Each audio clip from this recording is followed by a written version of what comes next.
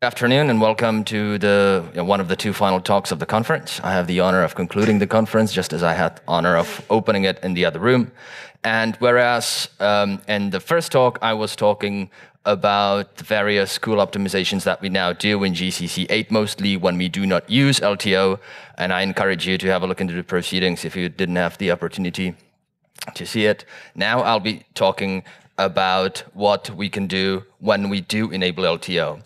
Before I start, I should definitely say that most of the material, the paper, and most of the slides have actually been prepared by Martin Liška and Jan Hubička, who are unfortunately not here.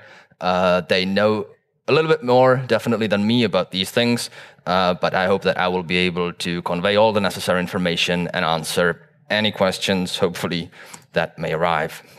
So first and foremost, let me quickly explain what the difference in between the classical compilation scheme that was developed long time ago and the LTO one is. In the classical compilation scheme, what happens is that you invoke the compiler on several C files, if you, for example, compile C language, and that take that file and all the included files and compiles into the object file, which can take some time. The compiler is very often supposed to be an optimizing one, so it should not take ages. The algorithms have to be quick. Nevertheless, the idea is that we should be able to compile many compilation units at the same moment, and mainly that if you only change one file, we compile that file, and then we have a super quick linker that puts all these things together, combines them, and produces the executable. In LTO, we try to solve the problem that the compiler only sees the files that are part of a single compilation unit. So it's the C file plus all the includes, but it does not see all the functions outside. So what happens is that you have definitely seen various small functions that should be inlined that are part of header functions instead of being where they logically should be in a C or C++ file, and that is how programmers overcome this limitation when it comes to inlining, and it shouldn't be necessary, and often the compiler should be able to make more clever decisions than the programmer. And therefore what we do is that in the LTO scheme, when you actually invoke the compiler, GCC, G++, G4tran, Ada, and so forth,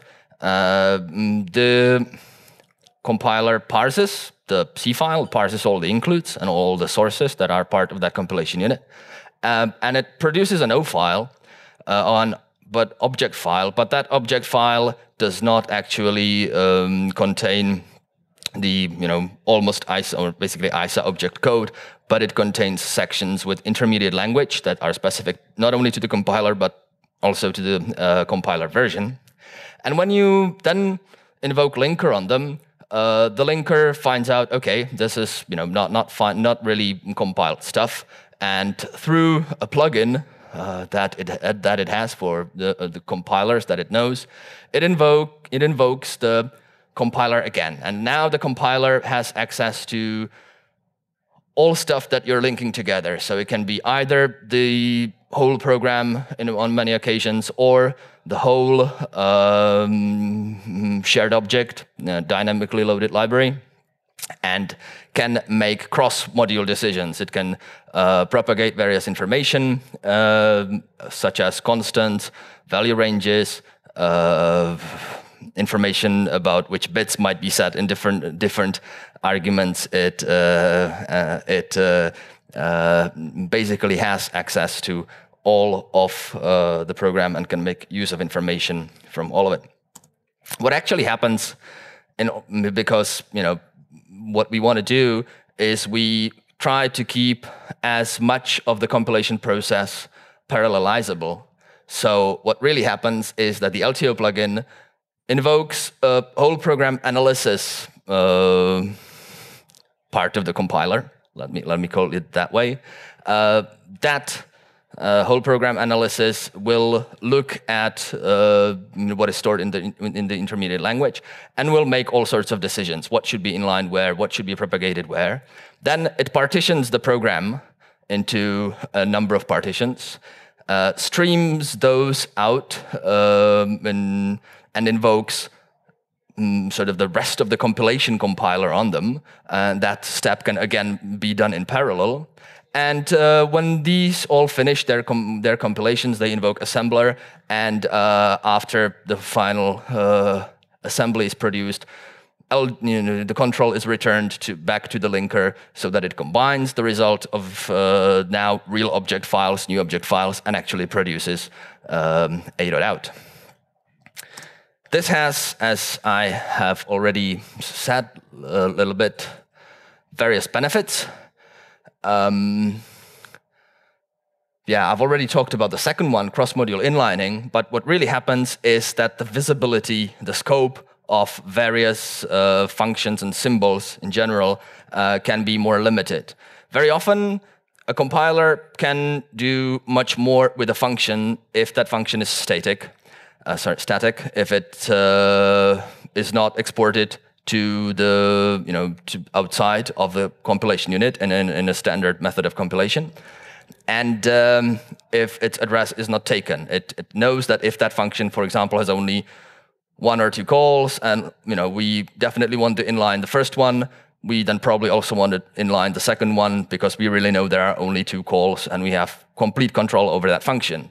We can change the prototype of that function. We can split various arguments, remove arguments that are not used, and so on and so forth. So that is really, really useful. Often people just forget to write static in front of their function, or the use is really trivial, but just somewhere else because it logically belongs to a different compilation unit, and you should not be structuring your sources according how the compiler wants to compile it. You should be structuring them according to what makes logical sense for the sources that you write. Another thing that is, and that is connected with it, and that's aggressive unreachable code removal. Very often, a lot of functions that are in an application, in a DSO, are actually unreachable. They are called only on an architecture that you're not interested in. They are called only if some if-def that's not actually satisfied. And a lot of code can often really be removed. And code size improvements, as I will show you in a moment, are actually one of the biggest benefits of LTO. We can do more useful profile propagation, sort of see how likely it is that portions of codes are executed frequently, and therefore how important it is to optimize different portions of an application. We can look at exception handling, things in the compiled binary, and propagate, for example, a no-throw in C++, so that we know that we don't have to care about catching exceptions because there won't be any. We do have a pass that looks at functions that are exactly the same on a semi-binary level and squash them into one. This is very useful in various C++ templates that work with pointers to different objects, but ultimately they are only pointers, so eventually it's going to be the same thing. And it can, all of them can actually be represented by one function, and we can optimize code layout, and there's lots of more stuff that we can do. It does have some drawbacks, however. One thing is that, to support LTO, it's a lot of work. And we've been working on it for a long time. I will talk a little bit about that as well. The compile edit cycle can be much slower if you are really working when you are adding new code or changing functionality of just one single compilation unit, of just one single .c file. In the traditional scheme of things, what you do is that you make a change, then you invoke make knows that only this source file has been changed, and therefore it compiles only that. Linker is very fast. You get your result very fast. With link time optimization and with whole program analysis, these changes can have significant effects on inlining across all of the resultant binary, and therefore everything needs to be re-optimized. Basically, everything needs to be not parsed, but yeah, re-optimized, and the rest of the compilation phase has to happen for all of the application. If you ever happen to find a bug in the compiler, it's much more difficult to report it with LTO, because you do not only have to reduce one source file to the minimum to get the minimum reproducible input, but you have to do it across various source files, and that can be very tedious. And it is very transparent to the user, but it is not 100% transparent. Some things have to be compiled, and some things are better compiled without LTO. The one case that stands out are top-level ASM directives, where you put assembly into your assembly bits into your C file, but they are not part of a function. They are standalone. They either do something to a symbol, they usually do fairly wild stuff, and they also very often basically depend on being in the same compilation unit that the assembler sees as some other symbol. And very often, with the automatic partitioning, that may not be the case. I told you that it was a lot of work. This slide obviously is not from me, it's from Honza Hubicka, who likes to talk about GCC history. I started with the GCC project in late 2006, early 2007. And yeah, the LTO was the talk of the town. Everybody was talking about how great it's going to be, and people were starting to really work on it in the sense that that was what they wanted to achieve. I think that after 5 years in development, about 2010, we sort of had something, and but it was barely able to compile a spec, but improved very quickly from that point on. We could build Firefox, which is a very big application containing all sorts of interesting things in it, in the source. And we've been working on it ever since. A lot of the effort was actually put into making the information that is being streamed out and in, and worked with much smaller and smaller and smaller, so that the LTO, so that looking at the at the entire application at the same time is tenable, faster, more convenient for the user. Last but not least, in 2018, with release of GCC 8, it's been done slightly earlier, I believe in 2017. Nevertheless, it's part of the compiler that was released this year. We now can handle debug info much better than in the past. In the past, really C++ debug info didn't work most of the time. You saw unmangled symbols in the debugger. That should now work. So that was the final obstacle that prevented that we think was preventing widespread adoption of LTO. And now we would like to encourage everybody to have a look at it and ideally use it. So let's have a look at what how it does when we switch LTO on. In my first talk, I was talking about spec benchmarks.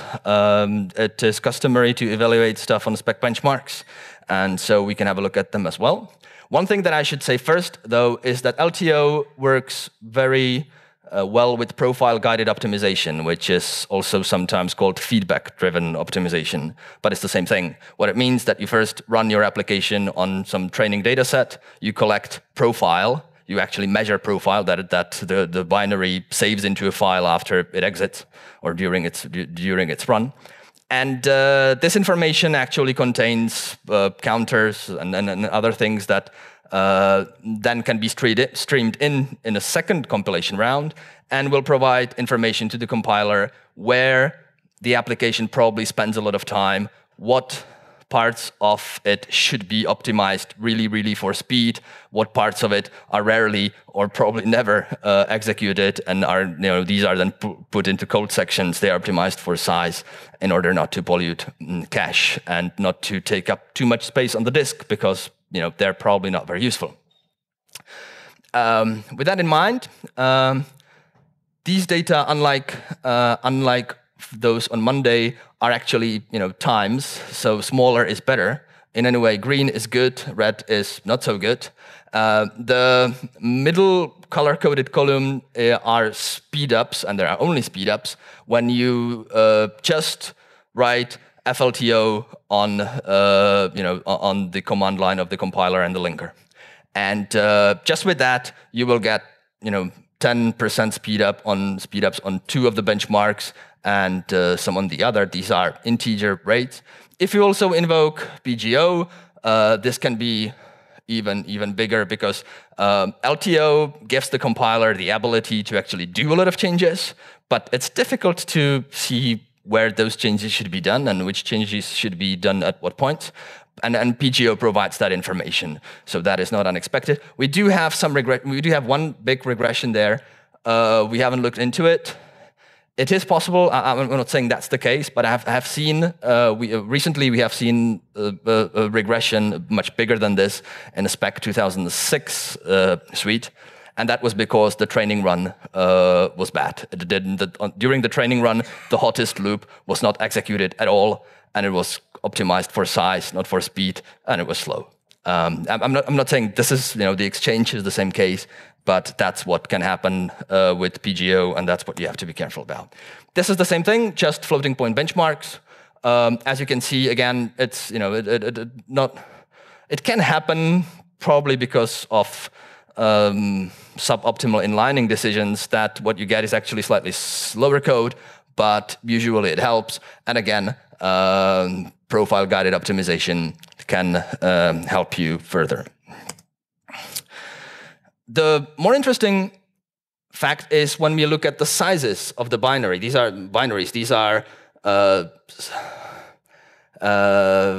are sizes of all the benchmarks that you have seen in the previous 2 slides. So it's spec 2017 integer and floating point combined.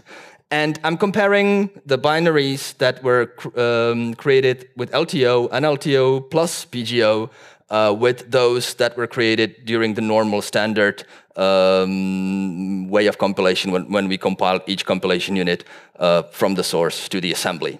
100% is the same as before. So you can see that in a few cases it was actually slightly larger, but in many cases it was significantly smaller, and that is what often happens with LTO.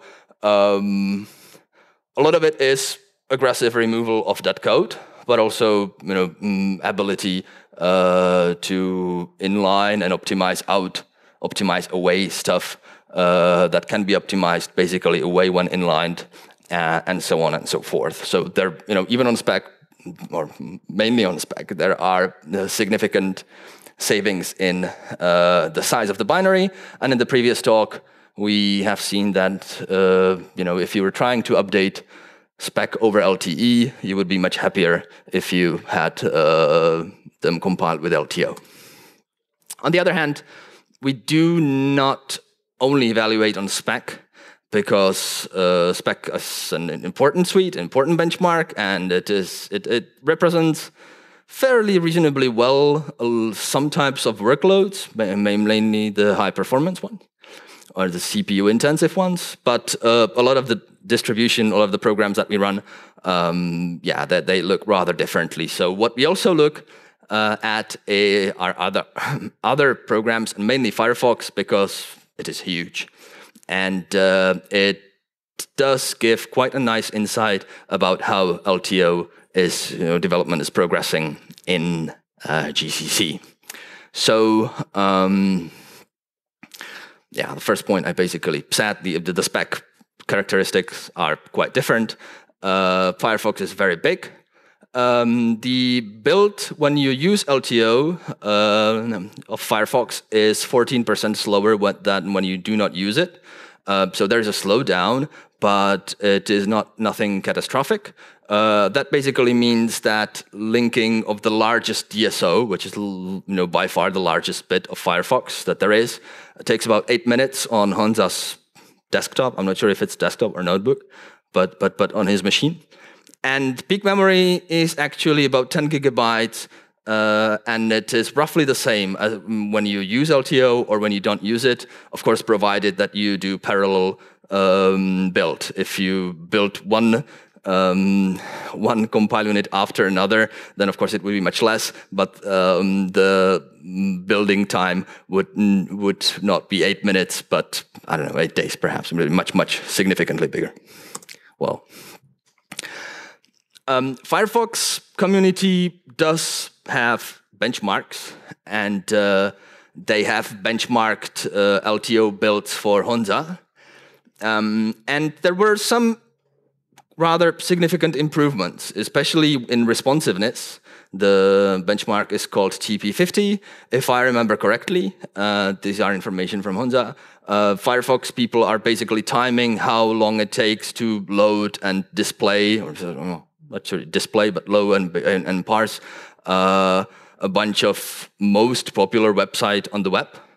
It's probably better not to think of what those might be, but with Firefox and LTO, they load and display much faster. But there have also been improvements, noticeable ones, on also other benchmarks, especially if you also add profile feedback just to the LTO. This is another favorite slide of Honza. This is output of Firefox performance monitoring tool. The yellow dots are measurements of how the main line of Firefox is doing on the Dromiao DOM benchmark. And the violet dots are benchmarks that are benchmarking some custom modifications that are timing how long it takes for an experimental patch to render the sites, and the one that's right on the top in this particular slide, higher is better. The several violet dots at the top, that's the time when they were testing GCC LTO. So at least during this time frame that you can see at the bottom, Firefox with LTO was the best binary that they could produce. Similarly, on this slide, lower is better, where they were testing responsiveness. When they just switched on LTO, the responsiveness, when they were doing that in March, apparently improved quite a lot. Then they were able to change their sources so that they are more responsible on their own. And as far as we know, they haven't tried with LTO again, but there was a significant effect. Before we had a look at the size of the binaries, so let's do that again, but now with a much bigger binary. At the top, you can see how big the resultant binary is with GCC 6, 7, and 8 when you use O3, LTO, and feedback-driven optimization. Remember, I told you that's the other acronym of PGO. It's exactly the same thing. It's slightly improving, but not necessarily, the improvements are not necessarily huge. But when you play with the compilation options and the optimization levels, it gets more interesting. So the second group are represents of the sizes of Firefox binaries when they are compiled with O3, O2, O3 and feedback-driven optimization, and OS. So when you tell the compiler that it should really concentrate on size only. And the third group that has now appeared are equivalents of that with LTO. And what you can see is not only is the Firefox built with LTO faster in many ways, but it is also always smaller than the corresponding optimization level without LTO. So it always saves space. And when you are afraid or thinking carefully whether you want to, for example, use O3 because it might increase your binary quite a bit and you want to keep your binary small, LTO can alleviate that problem. You can get O3 performance with not quite OS size, but something that's smaller than O2. And but it helps. Whatever optimization level you choose, it always helps the size of the result. When you compare that with Klang, which also does have actually 2 LTO modes. This only works for them when they optimize for size. Otherwise, the LTO binaries produced at O3 and O2 are, for some reason, actually bigger, which is interesting. We do not know why something like that should happen if you do your removal of unreachable stuff properly. Nevertheless, that's what we observed with Clang 6 at least. So what we then proceeded, mainly Martin Lischka, was trying to build as much of openSUSE with LTO as we possibly can. If you were preparing your slides on openSUSE Tumbleweed in LibreOffice and you upgraded, and you did an upgrade in the last many months, then you were preparing your slides on an LTO build library. We do build LibreOffice in Tumbleweed with LTO, and it seems to just work. If it crashed when you were preparing the presentation, then that's not fault of LTO. That must have been definitely something else. But we tried more. So what Martin did was that he created a staging project, and in it, he basically switched LTO by default and rebuilt the whole distribution. What happened? 2,300 roughly packages, and 80 of them failed, which is not bad. Considering that, as I told you before, it is not 100% transparent for the user. Sometimes care has to be taken. Just 80 packages failing, I believe that's rather surprisingly good result. And so the next thing that he did was that he disabled LTO for these 80 packages and ran OpenQA. And he claims that the result was mostly okay. There were some small glitches, but basically it passed. So our goal, really, what we would like to see is to see as much of openSUSE Tumbleweed to be built with LTO. There will be glitches, but we believe that's the only way how we can fix the bugs so that it is really as reliable and as useful as the standard method of compilation with all the benefits that we can hopefully get. More details about what was happening when he evaluated the build of openSUSE with LTO. So all of the distribution was 5.6% smaller. The biggest reduction in a single SO was 16%, of 10 megabytes smaller. So if you are updating that package over LTE, you just save yourself 10 megabytes. The biggest reduction in packages were even bigger. There were problems, 80 of them. And some of these problems are bugs in the linker or in the compiler. I believe the one that's referenced here has been actually recently fixed. Another issue that has reoccurred quite frequently was that it is not really possible to use the ASM directive to create a symbol version in order to version your functions, to version your DSO interface, mainly because, as I told you, the global freestanding assembler directives are problematic. They almost always refer to something else in the same compilation unit, and that may not be the case after partitioning. So what we will do, and what people that use this methodology, if they want to be compatible with LTO, have to do, is use a new function attribute that we plan to introduce for GCC 9. Another issue are static libraries. We only have a few, but we have a few nevertheless. And if you just blindly use LTO, what will happen is that the library will not contain object code, but it will contain the intermediate language that is only specific for the compiler which you used to build it. That's not what you want. So what should happen is that those should be compiled with the fat LTO objects option, and which is an option that causes GCC to, during the first stages when you really call GCC like you would in the old days, and when you create the first .o file, it adds the intermediate language section there, but it also keeps the old object section, the text section there. So it does the old way of things and the new way of things. Then what happens usually in these packages is that they build the DSO and .so and .a files. So in the .a files, we would strip these section away. They're not really useful, and even though they could be, but because they are so dependent on compiler version, we don't want them to be there. And there may be other reasons too. But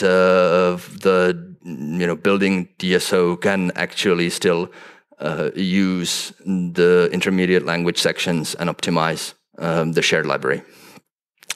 It would be nice to detect these cases and to have a sanitizer in build service. And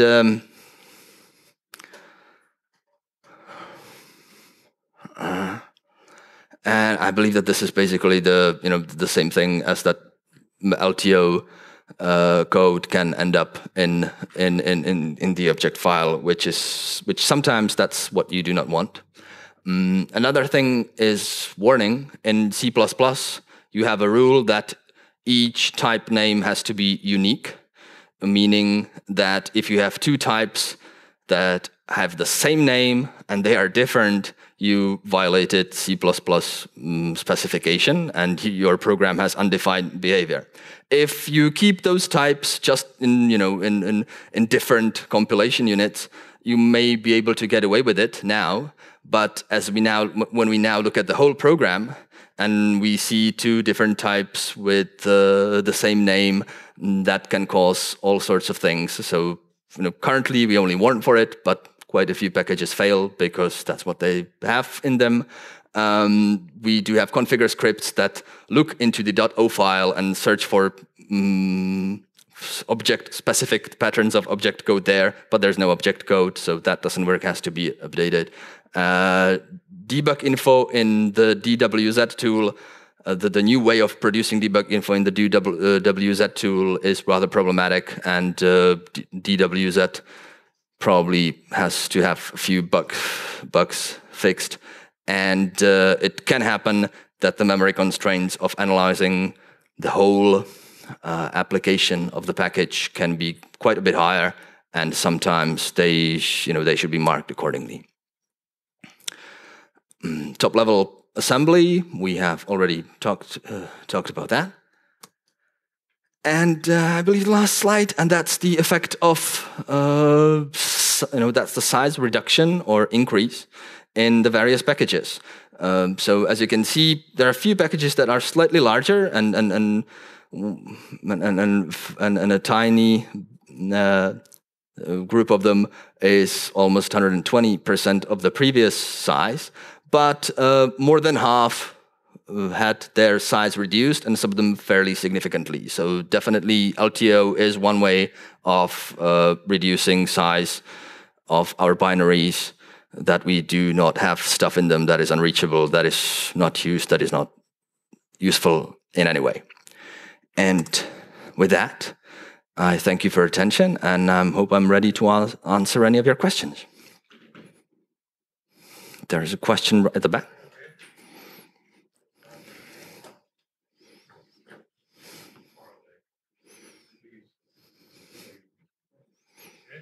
Okay.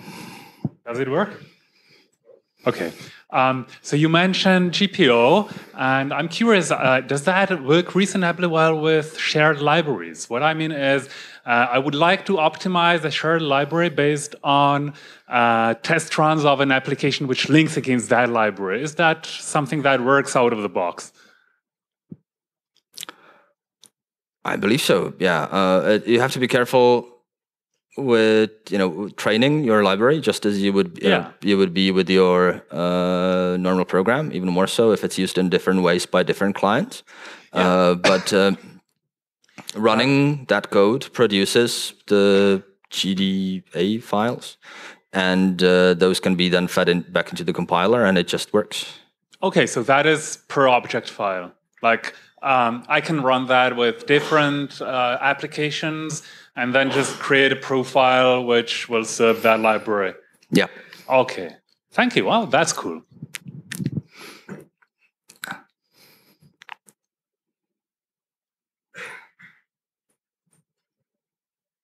Any other question regarding LTO? So yeah, we'll be very happy if you consider trying it.